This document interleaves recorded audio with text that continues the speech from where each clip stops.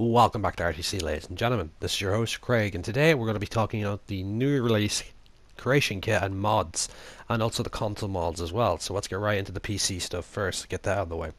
Right now, last night the creation kit was released to open beta. No, it was just released to everyone on PC, and mods have been flowing through it now. I was actually watching a live stream till 3 a.m. about mods, and it looks really basic and easy to do. So you just go into your main menu, select the mod, it should download instantaneously into there, and if you need to do some work outside of it on the PC, then you do the usual thing, you know. But anyway, mods are actually becoming something of like mods were always dreamt about by us when we were on our last gen consoles when we were playing Fallout. It's like I wish I could have mods in Fallout 3 and like have the real time settler mod or this AK-47 mod or any other mods that included new armor and clothing. Like now we'll having access to that. Like some of the pictures flowing by now, the Nuka-Cola power armor or the dual wielding miniguns and the new Pip-Boy games actually as well. So it also brings up to an interesting fact that a lot of stuff we'll have access to, like a lot of funny stuff, but some really like serious stuff that would be lore friendly, which would be absolutely brilliant. Like, yeah, sure, we have the Pip-Boy games and the armor, but I saw something in the trailer that really got my hopes up, which was a kind of a bipedal, four-legged walking vehicle, which looks amazing. And then, you know, like this is what we've been waiting for, like access to a whole new world, basically. Like we've never had this choice on console to play mods now. Now Bethesda have made it, you know, possible for us to be like. It doesn't matter if you're on PC now. We may get certain amount of mods because we can't really destroy our PlayStations or Xbox Ones with new programming and software. They're built not to do that, but I say to a certain extent that we'd be allowed to have a lot of the mods. I say so with the capacity with our consoles. It just, yeah, I say what I don't know what to say. I'm just speechless that it's actually coming out in the next 2 months instead of like next year or something like that. And you know, it's amazing that we will have mods soon. I want a bunch of weapons and armor mods and some settlement mods so I can build some interesting stuff for you guys. And I want that walking tank thing. I'm really pushing for that. Like I want that. That's the way to travel in style in the Commonwealth. Or even like it's possible. Which I will come up with. You know, stuff that makes sense. Like in Fallout 1 and 2, you got the Highwayman car, which lets you fast travel across the wasteland. Why can't we have a highwayman car in Fallout 4? Like one of the Chryslers just rebuilt up or something like that, or like crap. Like the amount of army APCs that I see around the wasteland, I would love to fix one of them up and make a little, you know, carpool depot somewhere in the wasteland so I know where they are and take one out and never have to fast travel again. I would love to actually do that. Have the truck go where I wanted to go, park it up somewhere, have designated spots in each settlement, or you know, if I see something up ahead, I'll park it down the way and then start scouting with a sniper rifle. You know, that would be amazing. I know I wasn't a big fan of the idea of having vehicles, but now with mods, if it could be done correctly, I think I can overlook that. Something lore friendly and immersion wise that would make sense.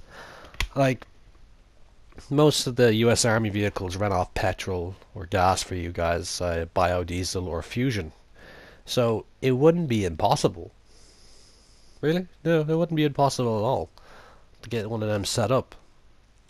But mainly, I like apart from what I want, like everyone wants a certain thing. Everyone wants, you know, anything. You know, I really would like to.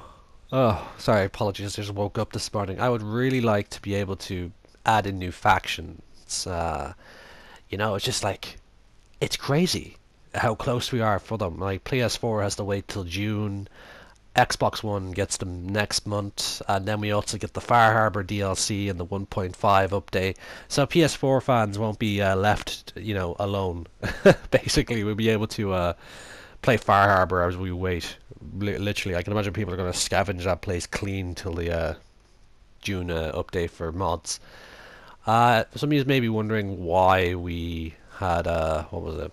Why we got a later release date. Yeah, it basically the Bethesda has said like they worked with Microsoft first because they had they know how to use computers and stuff like that. So they're not, that's a terrible way to put it. They make game consoles and they're used for people. They're used to people modding their computer systems. So it was the best choice really to work alongside Microsoft first to make the whole process go smoother. Like they're literally a computer company and they would be perfect for helping you design a system that will work on your console that will allow mods to take place or an update that will do it. And hopefully they've worked with Sony at the side as well to make it work as well, just like like a whole one-way thing, because a lot of fans will be upset if the mods didn't work on the PS4 but they worked fine on the Xbox One. And of course it would be the same if it was the opposite. It would be very stressful for everyone. And I just hope everyone like really gets a chance to go with these mods. Like, they're great.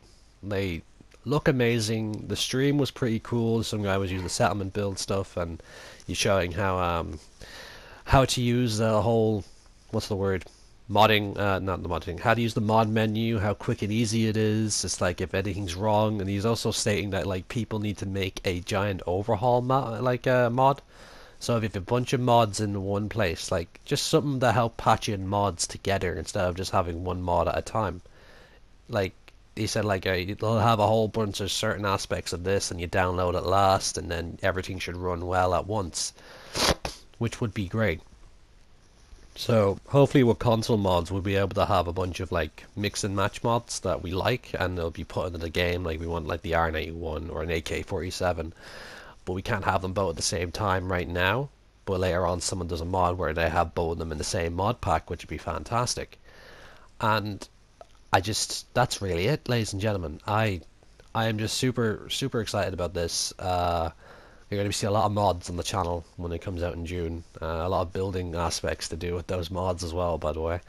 And a lot of other things as well. I will possibly do reviews on the mods. But anyway, if you've gotten this far into the video, I just want to say one more thing before I go.